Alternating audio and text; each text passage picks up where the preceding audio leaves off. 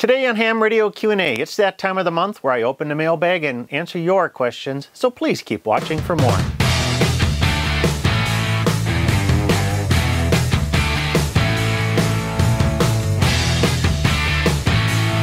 Hi, I'm Michael, KB9VBR, your host for Ham Radio Q&A.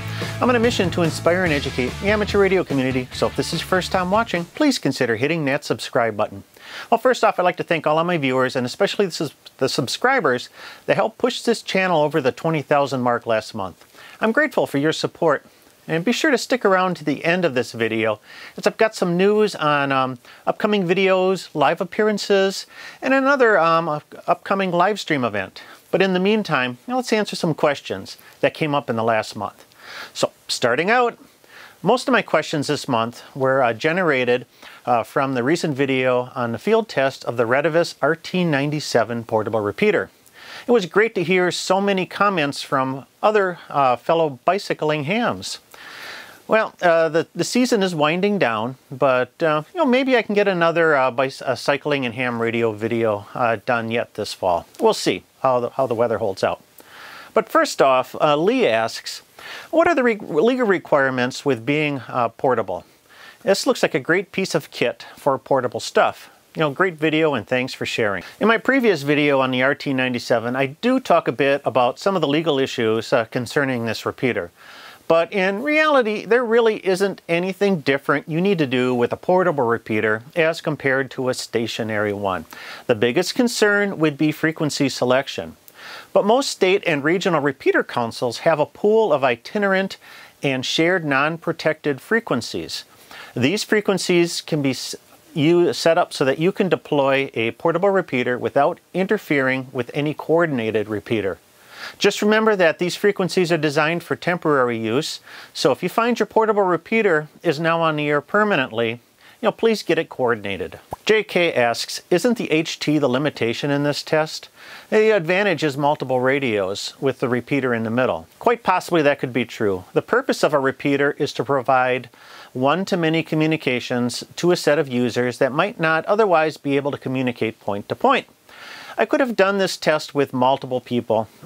Doing so, I would be able to measure the total distance between point A to point B to point C, but my goal of this test wasn't to show the total possible distance I could achieve with two handhelds and a repeater, but instead I wanted to hear the quality of my own transmissions from pre-selected distances in an objective manner.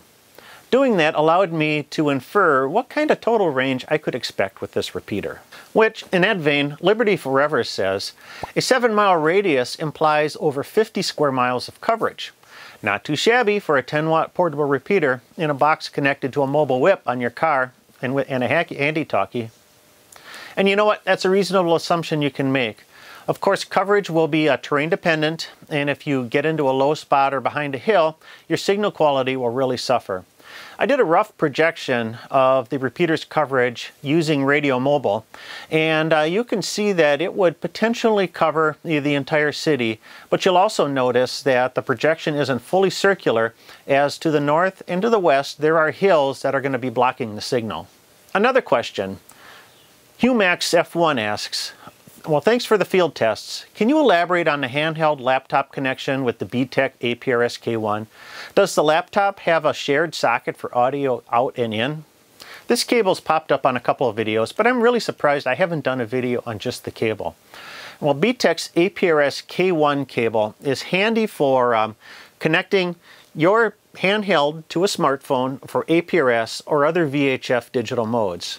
It has a tip ring shield connector on one end, and then a Kenwood 2-pin plug on the other end. And I've used this cable so that I can turn my phone into an APRS tracker, and I was pleasantly surprised when I plugged it into the combined headphone and mic port on my laptop that it worked.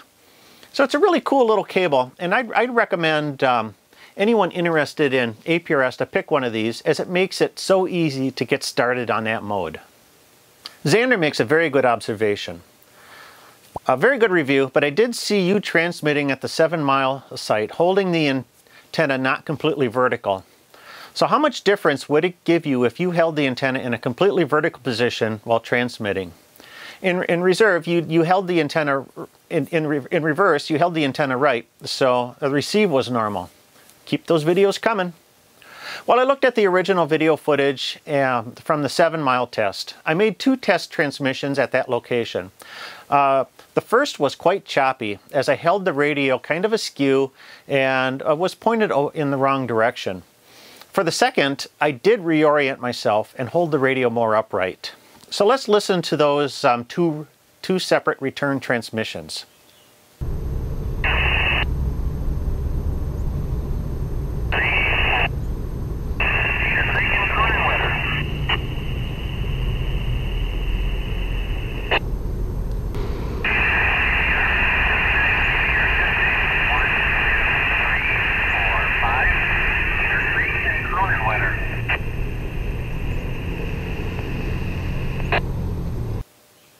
This is an excellent example of how you should hold your radio can make a big difference on your fringe area signal quality. I guess the moral of the story is that to hold your radio upright, get it off your belt, and position yourself so that you can deliver that best possible signal. Moving on. In our video on measuring coax at nearly the speed of light, some of the viewers caught an error and we need to make a correction. And David points out, electrons and most subatomic particles don't travel at the speed of light in a vacuum.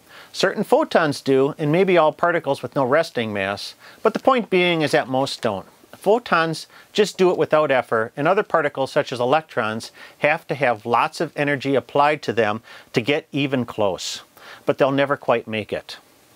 And David and all the others, you are correct. Electrons themselves move quite slowly, and it was Joe's intention in the video to say electromagnetic waves. Electromagnetic waves do move at up to 99% the speed of light. Thanks for catching the error. Also, Benjamin asks, what was the end of the 25 foot of tested coax terminated with? Was that open, short, or a 50 ohm dummy load? Well, we didn't terminate the cable at all. It had an open short at the end. Now, one of the purposes of a time domain reflectometer is to catch cable faults or breaks in the line caused by an open short.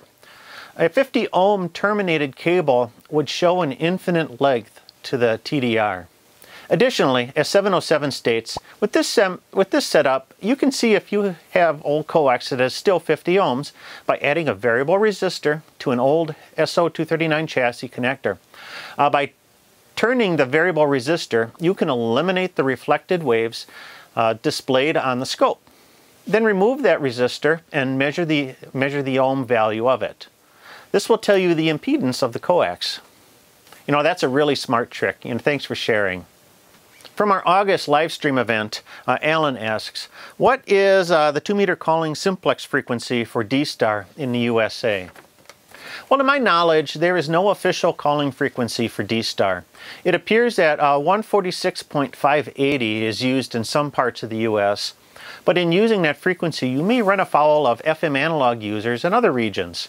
So I saw that Fusion users are also trying to establish 145.5625 megahertz as their simplex frequency. This is in the 2-meter digital packet portion of the band. And that might be a better spot for digital voice users like Fusion, Dstar, and even DMR.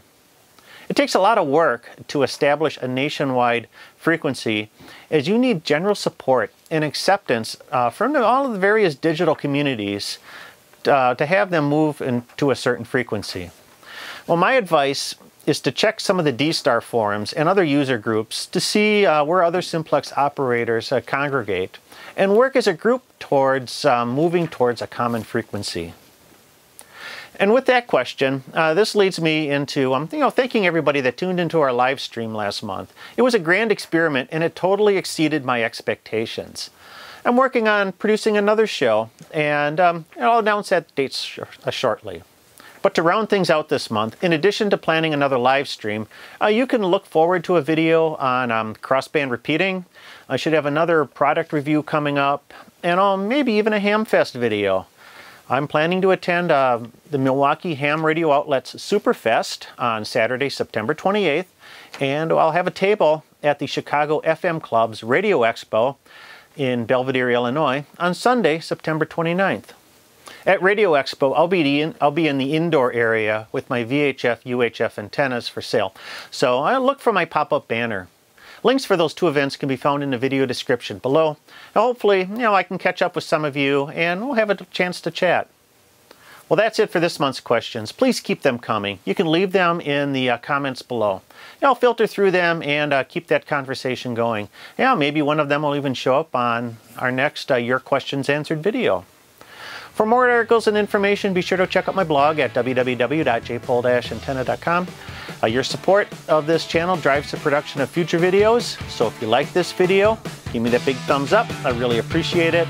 You can check out some of the other recommended videos here. And also don't forget to hit that subscribe button if you haven't already done so. Pressing subscribe and that bell notification will inform you when future videos are released. Well, that's it for this time. I'm Michael, KB9VBR. Have a great day and 73.